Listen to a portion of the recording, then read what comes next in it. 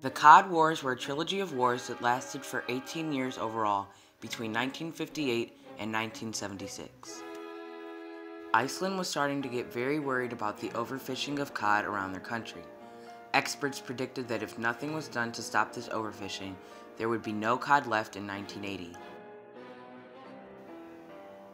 Iceland depends very heavily on the fishing industry due to their lack of other resources. Cod is a very popular food in many places, and in Great Britain it is one of the main ingredients in dishes such as fish and chips. The exclusive economic zone is the area of sea around a country in which the country can fish in exclusively. In 1958, the exclusive economic zone was only 4 miles. Iceland wanted to change this. Iceland declared the exclusive economic zone around their country to be 12 miles, much to the displeasure of Great Britain. This act began the first of 3 Cod Wars.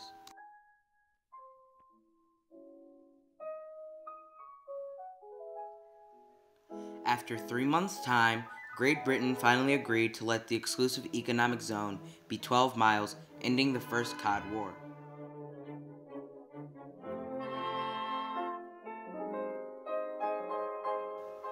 "14 years later, Iceland decided it was not good enough and extended the exclusive economic zone to 50 miles. Great Britain did not agree to this and still let their fishermen fish within the 50 miles. To protect the area, the Icelandic Coast Guard would cut the nets of British fishermen who were within the 50-mile radius. The Andromeda, which had been tracking us on radar since before dawn, appeared alongside at 11:30.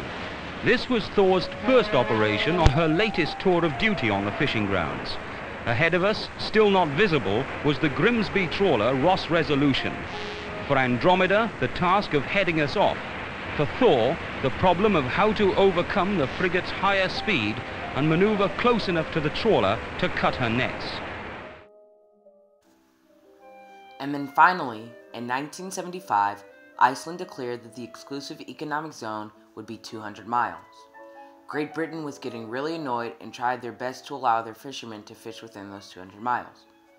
They even sent in warships to protect their men, and in the end, 37 Royal Navy warships had taken part, whereas Iceland only deployed a total of 8 ships. In the 3 Cod Wars, rammings were the most common way of attack, and as a result of these rammings, an Icelandic boat once started to sink.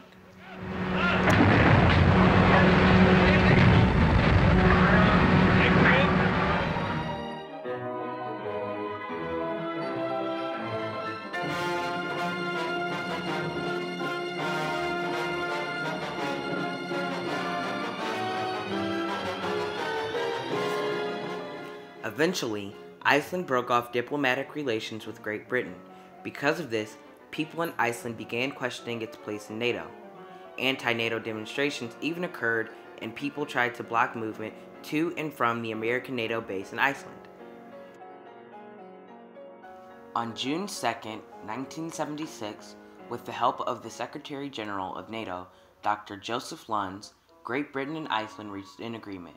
For 6 months, Great Britain would be allowed to have 24 trawlers within a 200-mile radius of Iceland at any one time.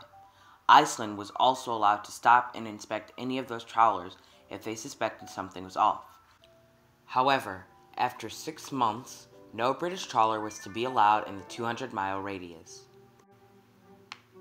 The Cod Wars had many effects on the world. For instance, in 1958, the United Nations held the first international conference of the law of the seas, in which they discussed things such as deciding a universal exclusive economic zone. The 200-mile exclusive economic zone is now mostly universal. The Cod Wars were the first serious conflicts over fish to happen in modern times. The struggle between Iceland and Great Britain showed how seriously nations took their fishing rights.